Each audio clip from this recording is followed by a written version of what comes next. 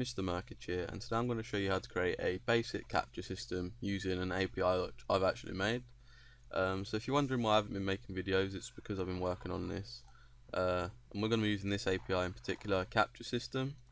Now, just before the video starts, I just want to tell you that as of now, there is a free key, which will be in the description, but if you're watching this video at a later date or something like that, then the API might not be free. So if you don't want to purchase one, then probably don't waste your time making the video. Although, depending how it does, I might put this API on forever for free, something like that. But I just wanted to make the video to let people know about the site as well. You know, I got to try and get it out there a bit. But it's almost complete. So we're going to be using this Captcha system API. Now the free key I've got here, this is the one that we're going to be using. And I've made this little thing here where you can just paste a key in and press update links. And what it will do is it will just add the key to everyone, so it's easier for copying. And this is the API that we're going to be using. Now, I'll just copy that in my notepad here, just like that. Now, what we're going to do is go into Visual Basic or Visual Studios, and what we're going to do is we're going to have a button for like confirming it, and we're going to actually store the Captcha itself in a picture box. And the picture size that my API generates is, I believe, 56 by 24, but I could possibly be wrong on that, but we'll try it. 56 and 24, and we'll just leave that there like that. And then this will be, let's say, login, because for like captchas, obviously they use it to detect if it's a human or like a robot or something like that. So more than often they're used for like login forms and things like that. So I'll just go ahead. These won't be used really, but we'll use one text box there for actually entering the Captcha input, and just for like looks and sort of like an idea of what it could be used for, this will be like a username and password input, but we won't be using these two. I'm just putting it there for show. I'll just lower them down a little bit more, and I'll try and get that sort of centered a little bit just to make it look nice, just like that. Now what we want to do is I'll just go ahead and resize the whole form, and you would probably want labels there, but all we're going to be using is these three things here.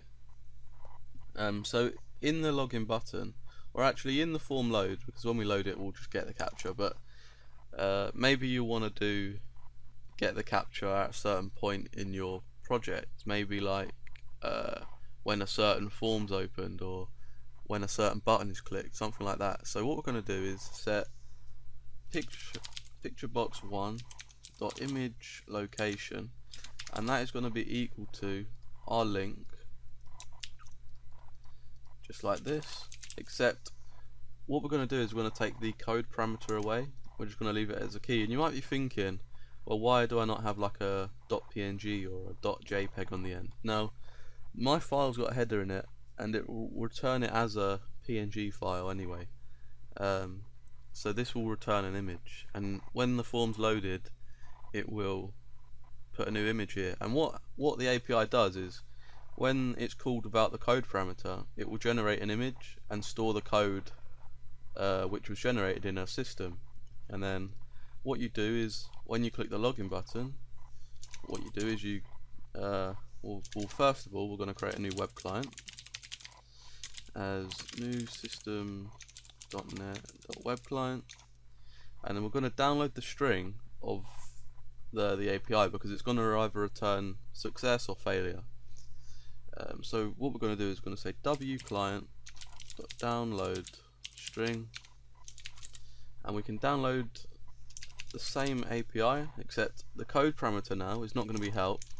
Help is if you want some more information about this one, because it is a little bit more complicated than the others. So we're going to leave it at the equals and just add on textbox1.text. And what we could actually do is say, right here we say dim result as a string, and it will be equal to that. So now we can use result. So we'll say if result.contains, If it contains, let's say, what I have pasted here, successfully entered Captcha, just like that, because that's what the page will return on a like a correct input. Then you can do here whatever you want. So let's say you'll unlock a form, go to wherever you want. Right now I'll just display a message box dot show saying correct, or I need the speech marks, but yeah, correct. And then we'll have an else and just say message box dot dot show failure, or something like that, just something simple. So that's a very simple thing. So we'll just give it a launch and we should see the image should be there. It looks like, oh, there's the image. So it's generated a code for us from the API. Now if I entered that in 97184, press login, it says correct. Now you can see we've not actually got any code in here that stores it locally. It's all done through the server. So if now because we've got it correct, if I try to do it again, it should say failure because we've already used that code. So that's sort of how it works. You get the code right, it will delete it from the system because it's been used, and then obviously they got the code right, so advance them onto the next form.